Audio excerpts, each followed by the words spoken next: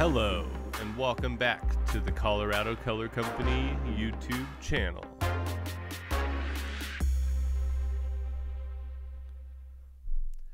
Today we're going to be assembling the spoon pipe with horn. Here's a piece I prepped in the prior video. So what I'm going to do is just add a handle here.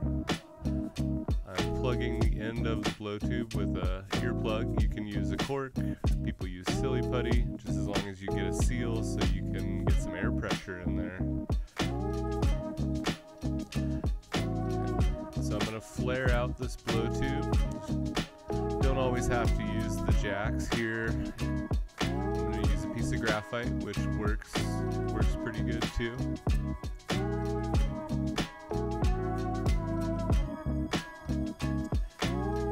I'm going to focus most of my heat into this piece of timber tubing. There's a little nub from where it was cut. I'm just going to even it out with the shears. I don't like these little cut pieces on my bench, so I pick it up, throw it in the knockoff pot, and I'm back into the seal here. So again, I'm putting most of my heat into this piece of timber because it's thicker and larger and less heat into the handle I'm going to attach. As you can see there, that end of the piece of timber is pretty ripping. And what I'm going to do is I'm going to pull that out down into about a little 12/7 size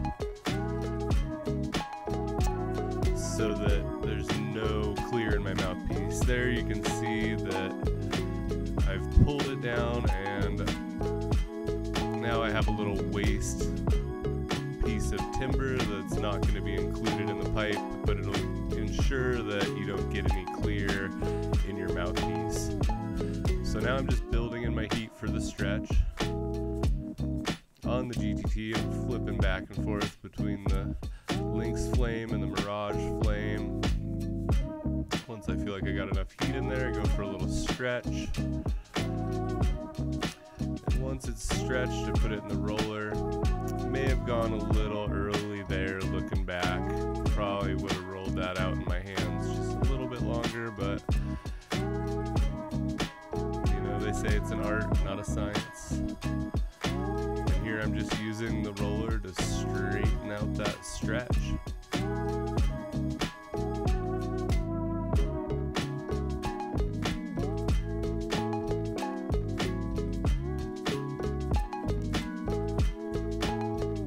Checking the camera, make sure everything's in frame. So now what I'm going to do here is I'm just going to start my shape of my bowl. Not going to go all the way around, just going to, you know, break that factory wall weight into a little football shape and kind of start forming the ball.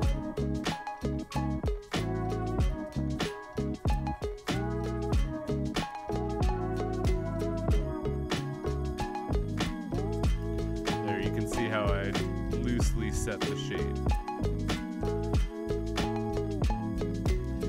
I'm going to remove the original handle, and then I'm going to clean up the end here where it was attached. I'm using a little 6mm to do a pick and roll here, where you just pick the glass off, roll the 6mm, collect the waste glass you don't want on the piece you're working on.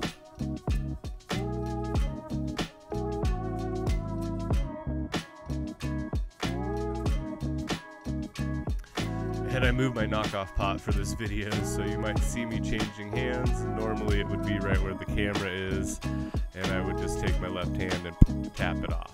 Oops, see, look, I went for it and it wasn't there.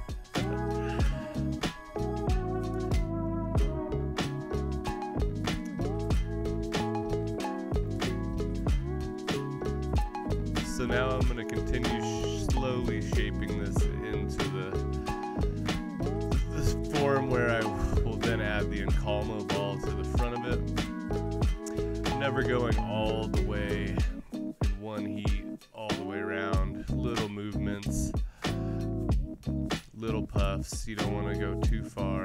So I'm just doing little adjustments, and there you can see I got it pretty close to where I want it. It's looking pretty good in my hand, but when we throw it on the roller, you can see there's a little wobble to it. So I'm just going to straighten out that ball even further. And you can see again how much that roller shows everything, but as far as straight goes, that's looking pretty good. Here's a little trick. Works really good for popping holes on center with a Smith torch. So I'm shooting my flame across the front, past the piece. I'm not coming in directly into it. I'm heating just the front, and I'm attached with the blow hose, and you blow a hole perfectly out on center. It's a great way to get a centered hole centered to your handle.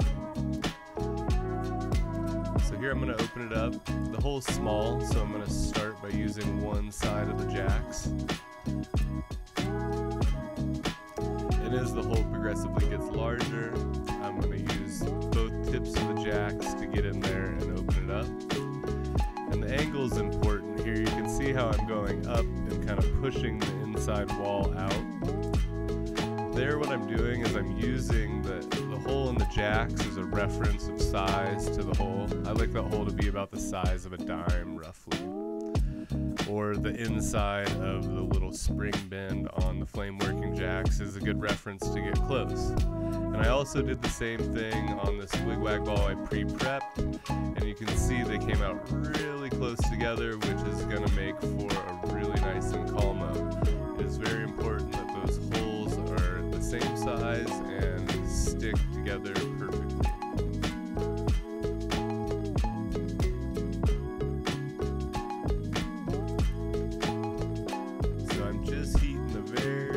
Tips that I want to seal together, and touch it in the corner, kiss it together, push it, tug it. Some people call that a little kiss, and that went together pretty well. So now I'm going to add most of my heat into the larger side because that's going to take longer to get hot. The wig-wag ball is going to catch a lot of residual heat from heating up that larger side. Also, the larger side is going to have to open more, so I want that to be hotter, so it's going to open wider and accept that wig-wag ball. You can see there, I'm never going all the way in one shot. Little steps, little motions, little heats. They're easy to come back from and easy to adjust. You know, if you try to take that and do it all in one heat, things are going to get wild. Now what I'm doing here is I'm just rounding out the wig-wag ball to be a nice even wall weight with everything else, so that the timber and the wig-wag ball have a nice even wall weight when I go to turn them into the disc front of this window drop spoon. Again, back on the roller, just making sure everything's on center.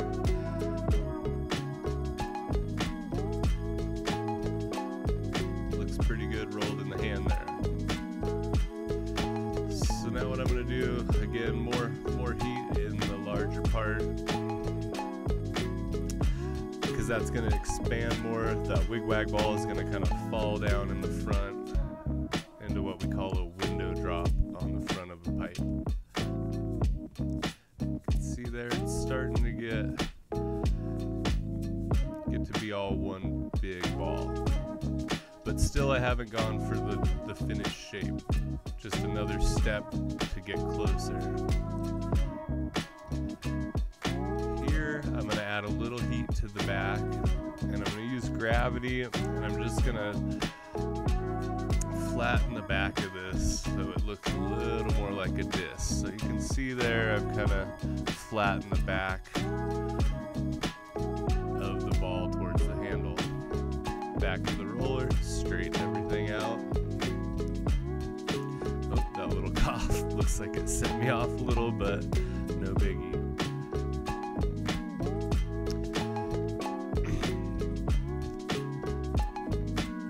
So here I'm going to flatten the front of the disc, similar to how I flatten the back. Again, on these spoon pipes, you don't want to go to a really skinny disc or you can't push the bowl in there.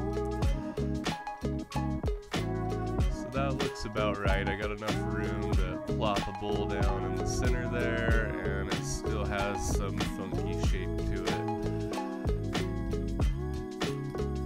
Here's the spiral wag that I pre-prepped. That's a new pattern called Tree Frog. Worked pretty good. This was actually a testing video of me testing the new timber and the new Tree Frog together with some cane. Everything worked really well. So here I'm just using the Smith torch to pop a hole for the bowl. Heat it up, and then I pop it in the flame. You can see there, it popped. And then I'm just widening it just a touch. Because as you heat this for the bowl push, that hole is going to want to close just a touch. So you start with the hole just a little bigger than you intend on it being. Because right here, when you're adding the heat, it wants to shrink back together and close up. So, you know, a couple puffs of air here and there. A little test, wasn't quite hot enough. You don't always hit it first try. Sometimes you got to go back. It's part of it. So here I'm puffing a little air while I'm pushing the bowl. It brings the sides up, gives the bowl a nice little funky look with some, you know, more swagger, we'll say. It's important to go back in with the Smith torch and scrub out all your chill marks. When you go in there and push that, you're going to get chill marks on the inside of your bowl. Go and scrub them out, finalize that hole with a little piece of graphite there. Now I'm going to flatten the bottom. As you can see, I'm hinging off of the mouthpiece, off the corner of the graphite. And then again, just scrubbing out some chill marks that would be there from using the graphite to flatten it. Alright, next up we got the rainbow cane horn.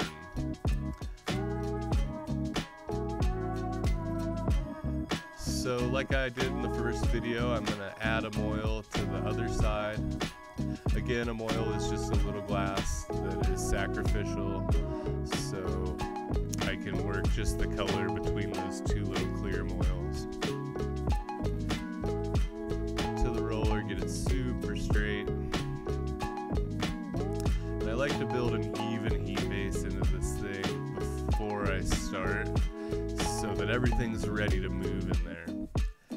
And then as I start spinning, I add more heat into the tapered side. And then right at the end here, I'm going to use gravity. When I got all that heat built in, and kind of stretch it on down, rip it off.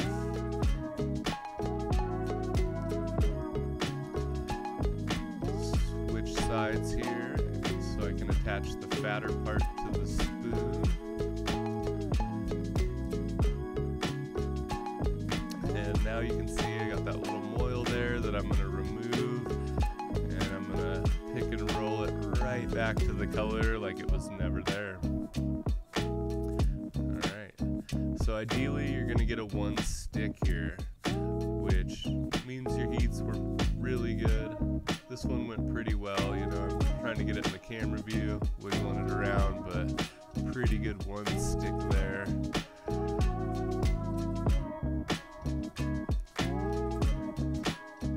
Just a little insurance with the Smith torch, go around and clean it up.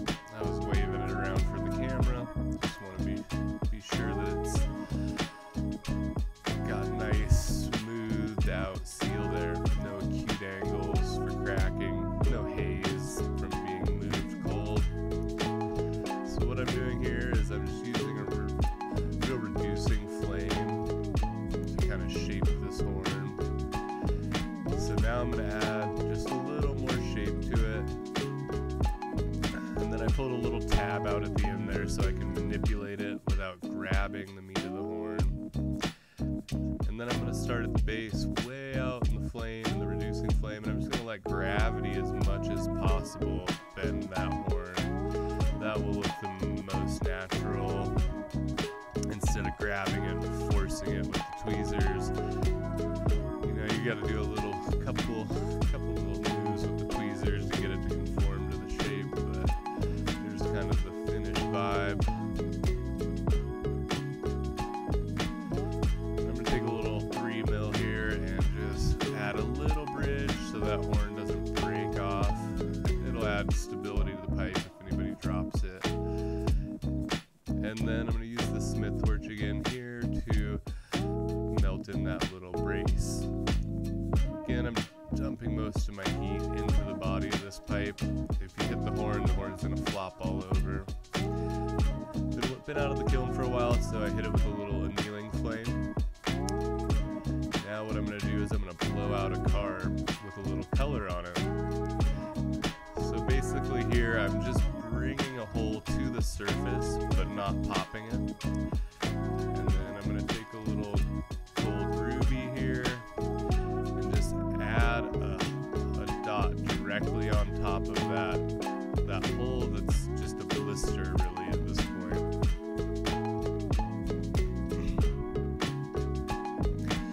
Now what I'm going to do is a little blowout where you're adding all of the heat into the color, and that little blister you preset is going to push up into the center of the color and blow out a tubulated carb. This is a little tricky, but once you get it down, you know, you get a nice tubulated piece. And I'm going to come in and pop the carb hole right on the end of it with the Smith torch exactly where I want it. Drop it in the flame, give it a little pop ski, and then take the pencil reamer probably and touch it up, make it perfectly round. Heat it back up and out of the kiln for a minute.